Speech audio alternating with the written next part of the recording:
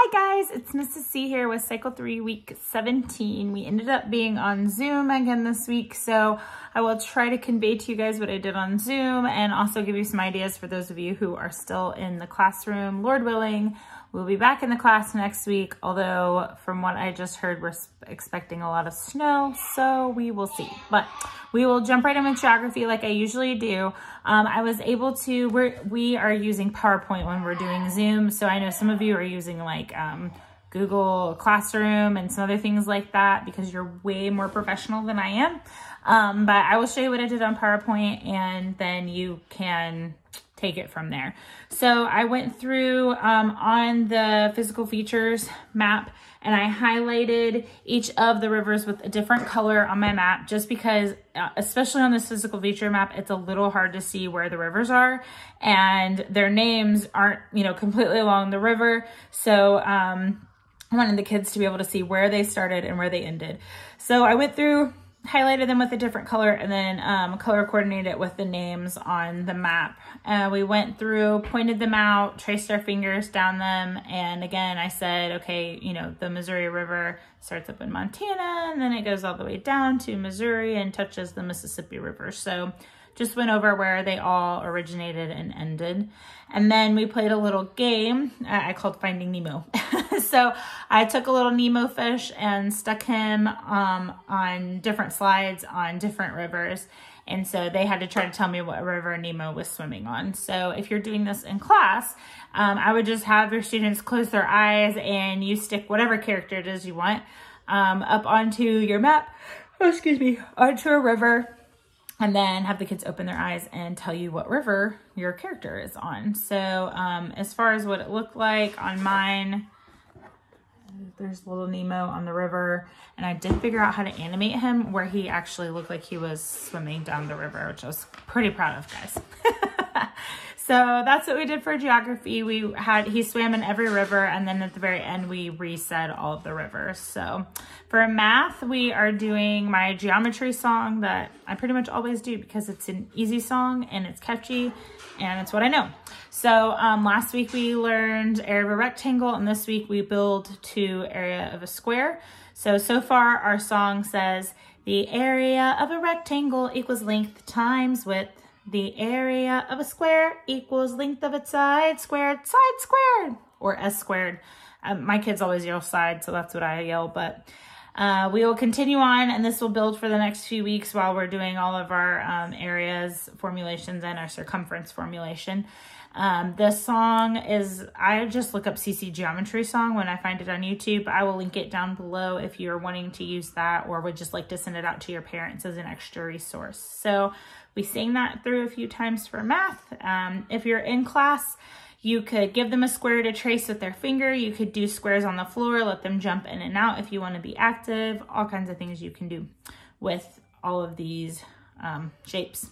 For Latin, I, again, put the words up, color-coded them. I really like color coding. I just think it really helps the kids see the translation, see the differences in the translation, and also pay attention to things like the articles that Latin doesn't have words for. So when I do that, this is on my iPad, so it's not pulling up the PowerPoint correctly, but you can see in the first sentence.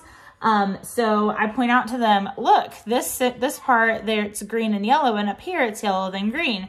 And we talk about how in English we would say in him was life, but if we were saying Latin and translating it exactly, we would say in him life was. And then I pointed out also that it says, and the life was the light of man, that we don't have words for the, so they're in a different color. And we just take a minute and kind of point out all the differences and all the words that repeat, because we have a rot a couple times, we have wita a couple times in the sentence, and we just take a little while to look at all of those. And then I had them, prior to our class starting, run and grab their favorite stuffed animal. So they brought their stuffed animal, and then once we went over this a few times, I had their stuffed animal say the English, and then we said the Latin, and then we said the English, and their stuffed animal said the Latin. And we did that a few times and did it quietly, softly, or quietly and then loudly, and just went back and forth on that. So that was Latin. And then we are using the elements to the tune of Shake It Off. So I do want to point out, I will put the link to the song down below so that you can hear it. But I do want to remind everyone that they have updated the question that you asked at the beginning of science, and they have changed it to number, element, symbol, and mass. And I think it was just element, symbol, and mass maybe last time. I can't remember. They left one of those out. So if you are listening to it, just know that you need to add it in, and there's plenty of time in the song to do that. So this week we have, and I'll attempt to sing it to the tune. I'm not Taylor Swift, let's just say that. But we have 5 boron B11, 6 carbon C12, 7 nitrogen N14, 8 oxygen O16. So that's what we have this week. Since again, we're doing it Zoom, I wouldn't probably do this in class, although you could put these out on cards and mix them up and have them line them up. But I just kind of had them all mixed up like this. And then I used the pen on my slides and had them help me draw lines to match up. So boron to B and B to 11 and so on. So I also pointed out to them that boron starts with B, carbon starts with C, nitrogen N, oxygen O. And so this week, they just have to remember what the elements start with to know what their symbol is. And then I also pointed out to them that our masses are getting bigger and bigger and bigger. So the numbers are just going to get bigger and bigger as we go on. So that was science this week. We sang through the songs a few times. And then I didn't look up the user. Well, I mean, I obviously looked up the user, but I didn't write down who it was. But someone has made these adorable little mnemonic device picture cards for them. So you have like a bore for boron, car for carbon. And so I put those up there and we went over them again that way. And I will try to look up who that was. I believe it was in the CC tutor group, so it should be shareable, but I will look that up and put it in the description box below. So for English, last night we kind of decided late to do Zoom.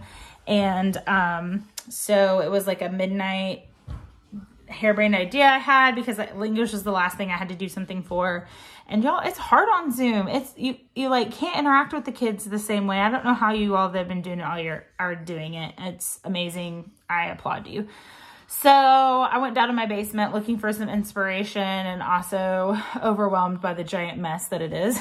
I tried not to look at that. And I saw some of our puppets laying out. So I grabbed a whole bunch of our puppets. And when we got to English, I pretended that I had forgotten something that I needed for English. So I said, oh, just hold on a second. I'll be right back. And I ducked down. I was sitting at my desk to do it. So I ducked down below my desk where they couldn't see me. And I had all my puppets down there. And then I just popped up with a puppet. And the puppet pretended like it didn't know what it was supposed to do. And then it read the screen of what a subject is to them. And then it pretended like it got scared and ran off. And then I grabbed another puppet, and then that puppet showed up and it did a similar thing, but you know, in a piratey way. And it read what a subject is, and then it pretended like it couldn't find its treasure and it ran away. And then I had a cowboy puppet, and I had all these different puppets that I used. And I think they liked it. I don't know. I couldn't see their faces. I texted one of the moms and said, was that just the dumbest thing ever? Did your kids like it? And she said they liked it. So there you go. That's what I did. If you don't have puppets, you can do voice sticks. You can do actions, have them hold a pose while you're saying the sentence. There's all different things you can do. You could do that on Zoom. I don't have a ton of space where I am doing it. So I didn't want to try to, you know, like stand on one leg and do all that and fall over and knock my computer off. So that's what we did for English. For history, y'all know what I did. I'm sure you do. But I got really techie and I figured out how to put the song on the slide. I was pretty excited about this because last week I just had to play it from my phone and the quality is not good that way. So I played the song for them. So we read the sentence, they heard it a couple times. And then of course I did silly words because again, on Zoom, there's just not a lot that you can do.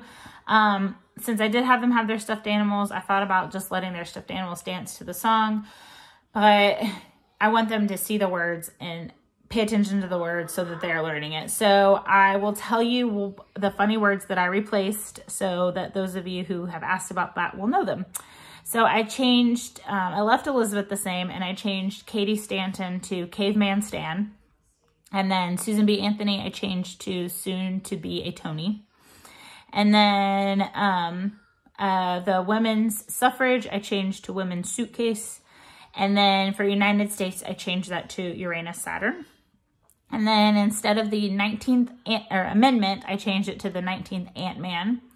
And then I put, instead of granted women, granted walruses, and instead of the right to vote, the right to burp, which they thought was hilarious. So as I do that on the slides, I basically just repeat my slide a whole bunch of times. And as we go through, I start off with all the crazy words in there, and then as we progress through the slides, they get replaced by the correct words. So when we get to the last slide, we have our corrected sentence, and we just all say through the correct sentence when we get there. So that was history. For timeline, I will go through all the hand motions with you, and then I will try to show you the mini cards because some of you had asked about that. So our hand motions, we have Napoleon. You're going to make an N, which is your first two fingers crossed over, I guess, your thumb, or your thumb tucked under your first two fingers. So you have N for Napoleon, and then we're going to make an E, which is all of your fingers sitting on your thumb, and it's going to go from your shoulder to your hip like we do for a lot of our royalty. That's for Emperor. In France, we've got our fancy F, which you just kind of flick. Okay? Then we have Liberation of South America. So you're going to make fists, but they're going to be facing you, and then you're going to break free, and they're going to turn outwards. So it's this motion like this. So liberation of, and then keeping your fist like this, you're just going to drop your fist down to show that it's South America. I don't think it's specific to America, but it's just South is what that's showing. Then you have the War of 1812, so war like we always do. And if you read on the back of the card of the War of 1812, it talks about how it was won in a battle and there was a lot of bombs. So we're going to do bombs, which you want to stack your hands like this, and then you want to rotate them so that they're parallel to the ground. And you're going to kind of make a bomb and come back in. Make a bomb, come back in. So that's the sign for bomb. So you have the War of 1812, and it's kind of fast, so you have to do it kind of crazy. And then the Missouri Compromise, they were thinking about things, and then their thinking was the same. So you're going to line your fingers up like this, so it's kind of like your thoughts are the same. They were compromising. Then immigrants flocked to America. So immigrants, they're doing the sign for like something going in because they were coming into America. So you're going to have one hand kind of flat like this, and then your other hand's going to come in, come under and in. Okay, so immigrants flock. And then the sign for America is two hands together, and then you kind of swirl it around. And they say on the timeline, like instruction video, that it is like America's the melting pot. So I kind of think of it as like you're stirring everybody together. Okay. Then we have the Monroe Doctrine. So the Monroe Doctrine was about, excuse me, the expansion of America. So we're going to put our fists together, and then we're just going to kind of grow because America had expanded from the east to the west, and Europeans weren't supposed to bother us anymore. So you're going to put your fists together and expand. And then we have the Romantic period of the arts, and this isn't like an official sign, but the Romantic period was known for its drama. So we're going to take our hands and kind of go down and make sad face, and then up and make a happy face. If you think about the drama mask, they're the really sad face and the really happy face. That's what that is imitating. So those are our signs for this week. To do it for Zoom, there is on CC Connected, there are mini timeline cards. So I cannot share those. Anything that's on CC Connected can only be shared with people who have that. So since I can't verify that all of you out there watching have that, I can't share it. I will tell you that they are under the name mini timeline cards. And if you want to filter it even more, you can put in timeline in the filter box if you're on there. And the username, I believe, is eksacce. Now, I may be spelling that wrong, but it's definitely EK at the beginning. So you can kind of look it up that way. And hopefully that will help you find, some of you find it. I know that some of you were having trouble. So, but this is what they look like. They're just mini cards like what we use. So I put these all onto a slide, and then I have different, sorry, I have a tickle in my throat. Different symbols underneath them. So either this week, since we were close to Valentine's Day, I had either broken hearts or I had happy hearts. And I have the kids go through and they just take turns picking a card, and I click on it and the card disappears and there's a happy heart or a broken heart underneath it. And there's 3 broken and 4 happy. And so we're trying to not find all the broken hearts. If we do, it's not a big deal. We just keep going on. And after we get rid of one, we sing through. And so each time we're getting rid of one and we're singing through it and we're seeing if we can remember what they all are. So my iPad doesn't have actual PowerPoint, so it won't let me show you exactly what that looks like. If you're doing it in class, I would bring in all of your cards and I would pick 3 cards before class starts and just put a little sticker on the back of them. It can be anything. Lay them out on the table, go through them, show the hand motions if that's something that you do, and then take turns letting the kids pick a card, and then just take that card and turn it over when they pick it. If it has a sticker on the back, then oh no, we hit a bomb. And if it doesn't, we're safe, we're good. And then sing through from the beginning all the way and see if they can remember all the cards that get turned over. It's super easy the first few times, but when you end up with all the cards turned over at the end, it's a good way for them to really solidify them in their memory. So I believe that's everything. We did Wyeth this week, and these are from the last time I did cycle 3. So watercolor paintings just of landscapes. I reminded them about perspective, you know, that the barn is farther away than my fence. And we talked about the colors that he used, that there are more muted colors and that he is painting more realistic ones versus like Picasso that are all crazy colors and doesn't look real. And we are doing, especially because they're doing it at home this week, we chose to not do rubber cement, and we are using white crayon instead. So if you're doing this at home, you can take white crayon and just dot all over your paper for your snow. If you want to color the rooftop of your barn or color on some trees with your white crayon, then when you go to watercolor, it should water resist and it will give you that snowy look like a lot of Wyeth's paintings have.